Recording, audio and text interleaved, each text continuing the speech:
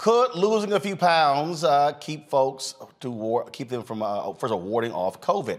As the second leading cause of preventable death in the United States, obesity increases the risk of developing severe symptoms or dying from the virus, according to a new study. A 2020 study published by the critical Journal of World Obesity found that those with obesity have a 46% increased chance of getting COVID, a 113% increase in being hospitalized, a 74% chance of being treated in the ICU, and a 48% increase in death from COVID. In 2018, the CDC reported 42% of Americans were classified as obese. Now, 2020 self-reporting obesity map shows the highest rates of obesity are in the South and the Midwest. In the United States, more than 60 million reported cases of COVID and more than 836,000 people have passed away as a result. Joining us now, Dr. Joseph Graves, Jr., professor of biological sciences at North Carolina A&T University. Doc, glad to have you back on the show. When we talk about comorbidities, this is what are the issues here that we often heard from the beginning of how COVID attacks folks. And so in what way does losing weight keep you from being able to possibly warding off COVID? Well, the important thing to understand is that being overweight impacts the immune system, and it causes you to be in a constant state of inflammation. Inflammation actually is one of the ways that the body fights off viruses, but the problem is there's a cost for inflammation. And so the more inflamed you are, the more tissue damage occurs. Now, when you get an infectious agent like COVID or any other virus for that matter, if you're in that state of constant inflammation, while you're fighting the virus, you're also doing more tissue damage. So it becomes a vicious cycle. So the bottom line is, for a number of health-related outcomes, you're better off losing weight across the board. Now, of course, there have been people who are not overweight who died from COVID. So we're talking about relative risk. Mm-hmm. So a person who does not fall into the category of being overweight has less risk of having of contracting COVID and of having a severe case of it, which requires you to go to the ICU. And so we don't want to be that person. You can list all of the benefits that come from being essentially under the obesity profile. And if you do that, there are just so many things to gain from basically being healthy. Less risk of hypertension, less risk of diabetes, less risk of overall metabolic syndromes, stronger immune system. It's really one of these no-brainers to make an argument for people getting in shape. And this really isn't that difficult to do. It doesn't require a whole lot of vigorous exercise, but it requires consistent exercise. It requires watching what you eat. And then, the biggest issue for most people is that we've created a society where food is marketed to them that leads them to obesity. And that's why, beginning in the 1950s, we began, worldwide an obesity epidemic. Now, where we are now, we are seeing Omicron spread rapidly. We're seeing, just case after case after case. And one of the things that has really jumped out, you now have medical experts saying, hey, we're simply going to have to get used to living with COVID. When you hear that, what does that mean? Because, again, there was a thought that, okay, how do we get beyond COVID? So are they suggesting that from this point forward, COVID is always going to be with us? It's now highly likely that COVID is always going to be with us. And again, you remember our conversations now 2 years ago when I pointed out if we didn't have a concerted national plan, if we didn't act judiciously to get people vaccinated across the country, if we didn't move to get people vaccinated across the world, that we would begin to get more and more dangerous variants. And that's exactly what's happened. And so now we're in a situation where, with Joe Biden becoming the president of the United States, he attempted to enact a national plan to control COVID. The problem was, however, that the Republicans decided that they wanted to torpedo a national plan. And they're doing so because they think that by making the situation worse, that people are going to turn out in the 2022 elections and vote against them. And they may be right about that.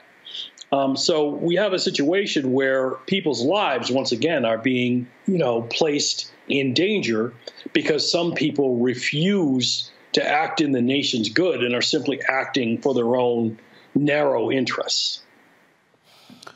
So with that being the case, what does that mean? That we are forever going to be wearing masks, having to use hand sanitizer, having a social distance?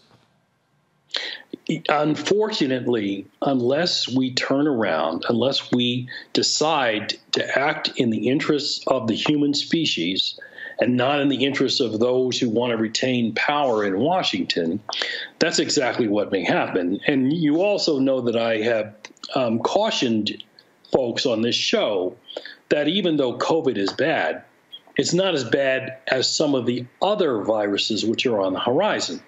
And so if we can't solve the problem of COVID, what exactly can we expect will happen to this nation and the world when a more dangerous virus goes pandemic?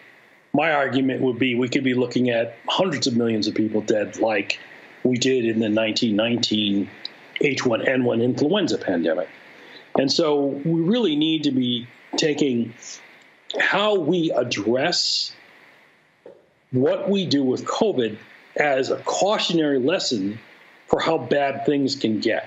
And unfortunately, once again, we have a whole bunch of people in Washington who have made it very clear that they really don't care about the lives of the American people and that all they care about is lining their own pockets. Questions from the panel. Jeff, I'll start with you. All right. First off, thanks, Dr. Graves, for all the work that you're doing. Thank you for everything that you're putting into the world. And thank you for being on the front line, not only of research, but of implementation to try to save people, starting with our people and moving toward humanity. We know we're living in a space where something like an infectious disease has been politicized, and yet we still have to be able to look out for each other. Weight loss goes across all spaces when you talk about health. Whether that's blood pressure, diabetes, hypertension, any number of things. What can we say in a general way to get Uncle Ricky and Grandmama and Cousin Jeannie? What do we say to them to say, listen, this is the time to get off the couch and do something that's going to help save your life? Well, I think one of the problems that we have is viewing the causes of obesity as simply, inadequacies of individuals. And if you think the issue is, just convince Uncle Ricky to get off the couch, then we're never going to solve the obesity epidemic. The problem is systematic. For example, in the 1950s, food companies began to add sweeteners to virtually every product we eat in the form of things like high fructose corn syrup. And they created a market, and they created a society that was essentially addicted to these high-sweetened foods. And they became part of American culture. And, as Malcolm X said, he was never surprised when chickens come home to roost. And that's exactly what we have in the obesity epidemic. We have a systematic change in the way the nation eats, in the foods that are made available to them, in the pricing of foods, where it's actually cheaper to eat, high carbohydrate, high sweet level foods than it is to get healthy foods. And again, these things were differentially propagated in Black and brown communities. And so now we have an obesity epidemic, and then you add to that an infectious agent like COVID. And once again, we have a perfect storm that's destroying people's lives. So again, we want to convince our loved ones that they should do something to improve their diet. In fact, my doctor told me the same thing over the Christmas vacation, that I had to take more time to exercise, that I needed to change my diet. And I've been doing so. But the simple fact of the matter is much deeper than that. When you turn on the television at 8 o'clock at night to watch the football game, and then there's Pizza Hut, and then there's McDonald's, and on and on and on. And so that's the problem we have. It's not simply an individual solution, it's a systemic solution. Julian? Doc, I'm so glad that you made that point about the systemic solution. And my brother, I'm glad that you raised the question about getting somebody off the couch, because it is systemic, and it's really about predatory capitalists extracting surplus value from people. As you say, when you turn on the television and you're barraged with candy commercials, pizza commercials, and some of that food looks good, but it's not good for you. But it's not just about an individual and their diet. It's about the individual who lives in a predatory capitalist structure that is designed to exploit them. Among the most exploited, which I'm very concerned about, are African-American women. According to some statistics, 4 in 5 of us are either overweight or obese. Another statistic says 56% of us have a body mass index of over 30. We know that African-American women carry the burden of our people on our backs. And we know that many, because of depression, overwork, whatever, are self-medicating. And that self-medication comes with food. I have a colleague one day, I said to her, "What are you doing?" She said, "Eating." I said, "What are you eating?" She said, "A cheesecake." I said, "Surely you mean a slice of cheesecake." She said, "No, I'm gonna eat the whole thing." I'm like, all right, no comment. But what can we say to Black women specifically about this? Because not only are we killing ourselves through what we eat, but we're also modeling certain kind of behavior for our children, and especially for our daughters. Dr. Melville, I'm really happy that you made that point, because again, this goes to the systematic oppression of Black and brown people in the United States. We know full well that the brain is wired to respond to oppression in bad ways. One of those ways is to seek immediate pleasure. And food is one of the most addictive forms of pleasure, in many ways more addictive than heroin.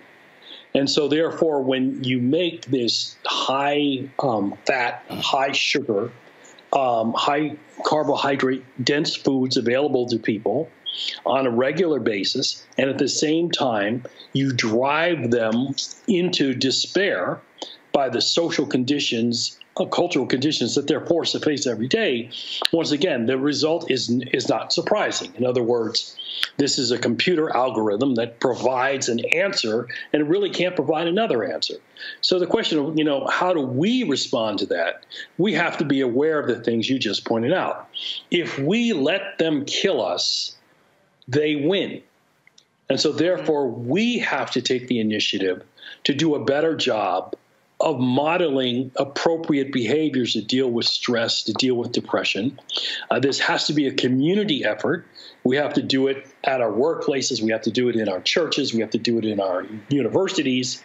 And there is definitely a role for the historically Black institutions who are leading the way in much of the biomedical research associated with health disparity to come to the forefront on this issue.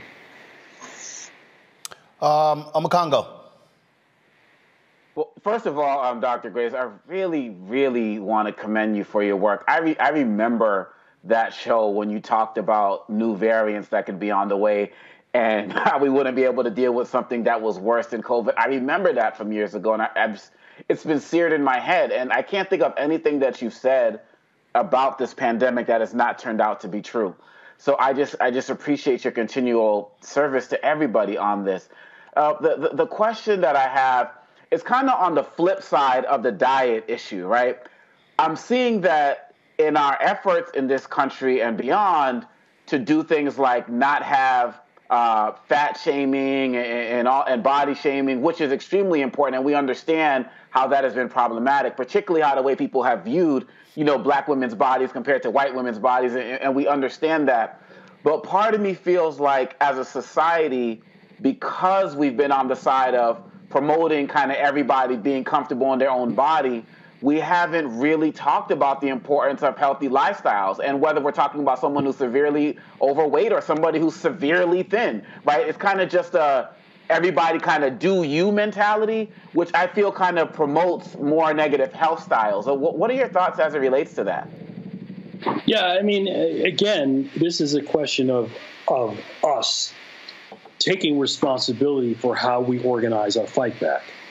And we are, as I pointed out in the last response, we are fighting against something that's deeply evolutionarily wired into our brains. Food is something that makes people feel better, particularly high oil content, high sugar content, high fat content foods make people feel better. And so we've got to find better ways of making ourselves feel better. One of those ways is to take on, as Dr. Malveaux, racial capitalism. If we dismantle this system, then we're going to make ourselves healthier. It's one of the arguments, by the way, and again, I was listening to the last segment of the show that was discussing voting rights and how this attack on voting rights was impacting more than black and brown people. It's impacting everyone. So the same things we're talking about are happening to the white community.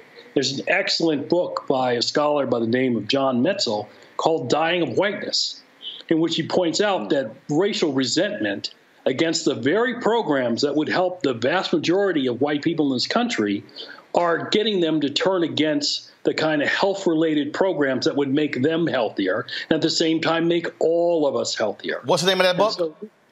The title of the book is Dying of Whiteness. Got it. And so that's what we need to do. We need to unite around issues that are beneficial to all of us. And one of these things is fighting the obesity epidemic. And that means we have to hold accountable these corporations which are marketing foods which make people sick. And that's exactly what they're doing. And they're doing it to make a dollar. All right. Dr. Graves, we certainly appreciate it. Thank you so very much for joining us. Thank you, Roland. Folks, back to our Roland Martin Unfiltered video in just one moment.